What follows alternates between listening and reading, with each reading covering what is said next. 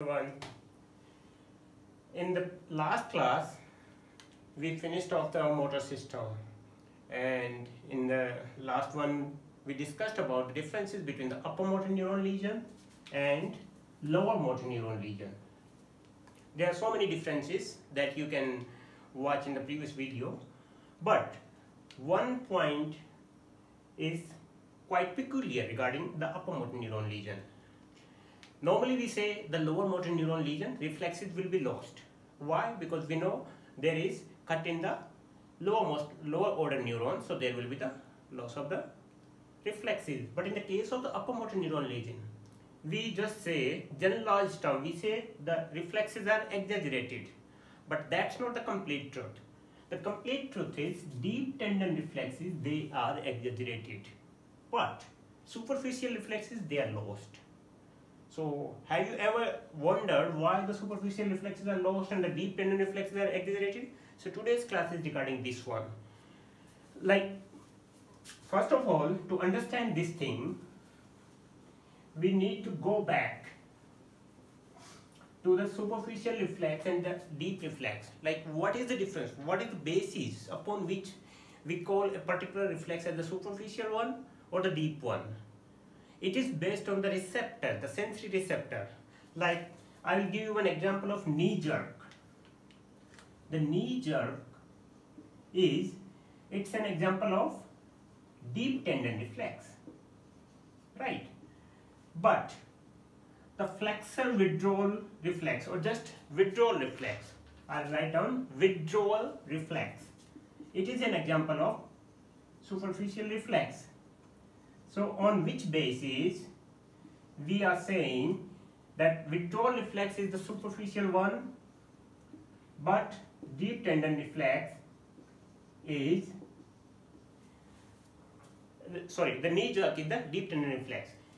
Knee jerk, if we go back, like say, what we do in the knee jerk, we hit the tendon of the quadriceps femoris. We will hit the tendon of the quadriceps femoris. So when we are hitting the tendon of the quadriceps femoris, this muscle, we are hitting over here, this tendon. So what is happening? As we all know, there is muscle spindle lying within this skeletal muscle. This is the muscle spindle. Okay. These red one, they are the extrafusal fiber. Extrafusal fiber. And this one, they are intrafusal fiber, right? Intrafusal fiber. Intrafusal fiber. Now, when we are hitting the tendon with the knee hammer, what is happening? It is stretching this part.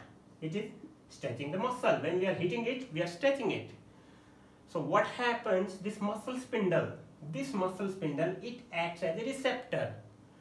So the receptor, this stretching is carried by 1A fiber that is around this muscle spindle. So 1A fiber will carry the sensation to the spinal cord.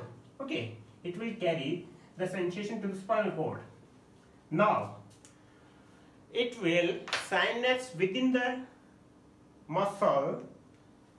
It will synapse within the spinal cord. Within the spinal cord with alpha motor neuron, right? Say, this is the alpha motor neuron that will come back. Now the alpha motor neuron innervates extrafusal fiber. This is alpha motor neuron. This innervates extrafusal fiber. And the gamma motor neuron, they might get connection from this one or from the higher center. From the higher center, it will come to both the alpha as well as gamma. So first we will talk about the higher center. Afterwards, first we will cover this thing, the alpha motor and the gamma motor neuron. Now, what is the ending point of the gamma motor neuron? Gamma motor neuron ends at this outer segment of the muscle spindle. This outer segment of the muscle spindle. And as we all know, the outer segment of the muscle spindle, it is contractile. It is contractile. This part is contractile. So when the gamma motor neuron gets stimulated, Initially, we hit the muscle tendon with the knee hammer, and after hitting the muscle tendon with the knee hammer, there will be stretching, and that stretching of the muscle spindle will be carried by 1A fiber.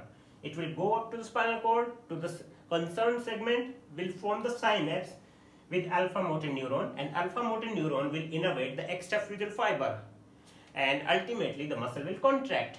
That is a simple flowchart or simple diagram of a reflex, stretch reflex, right?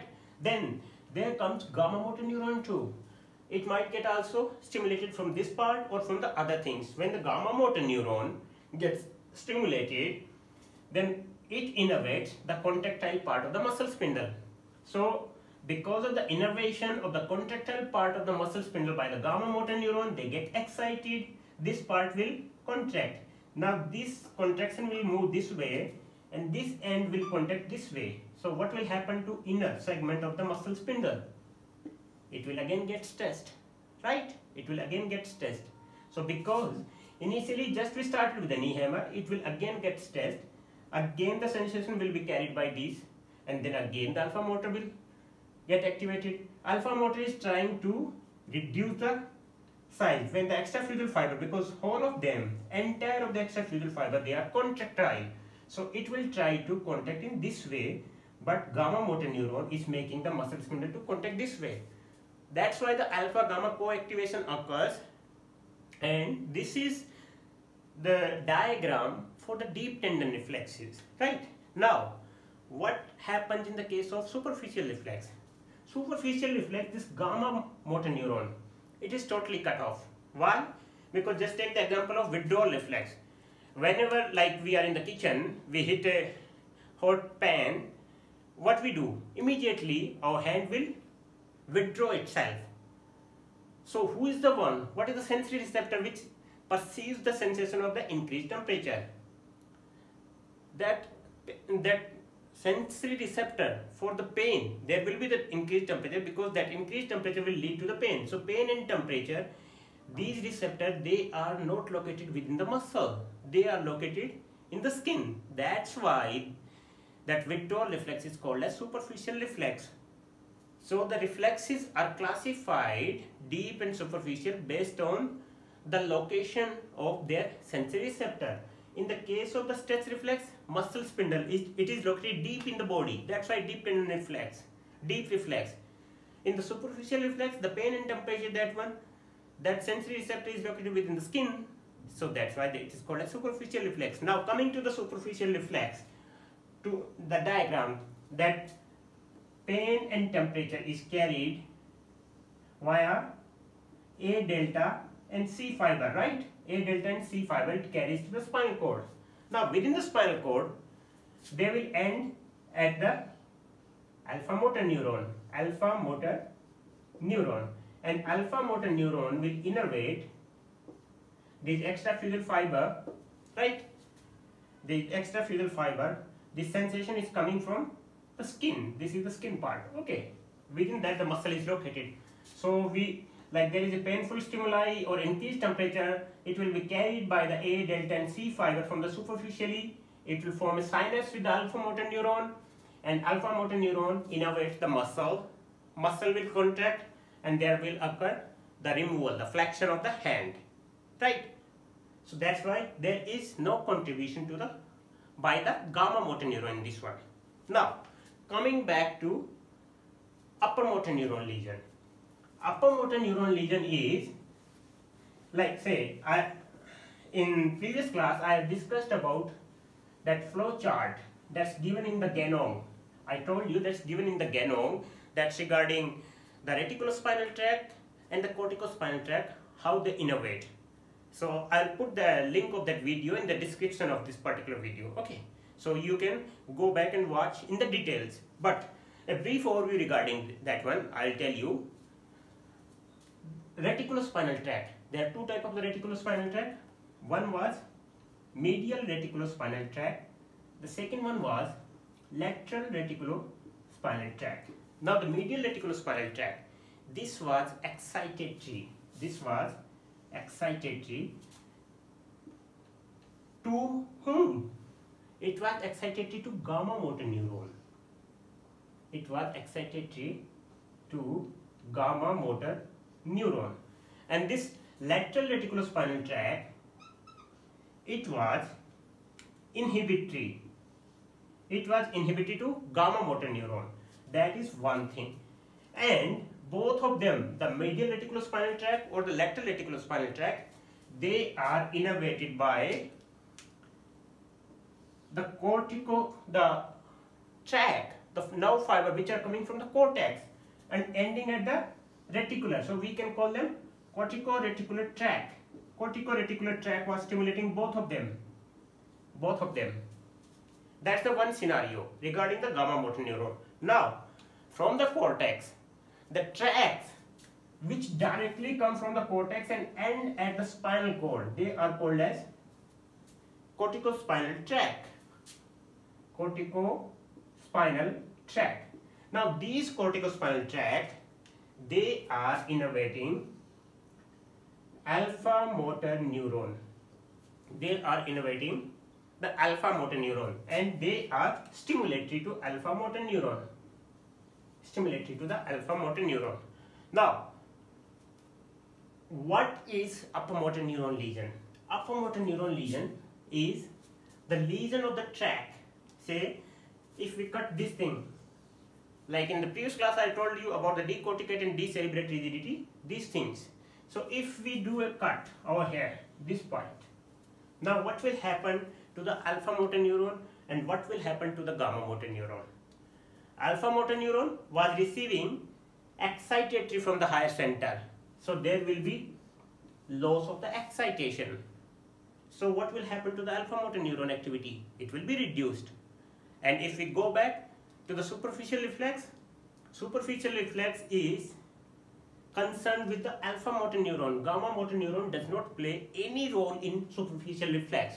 So that's why in the case of upper motor neuron lesion, superficial reflexes will be lost.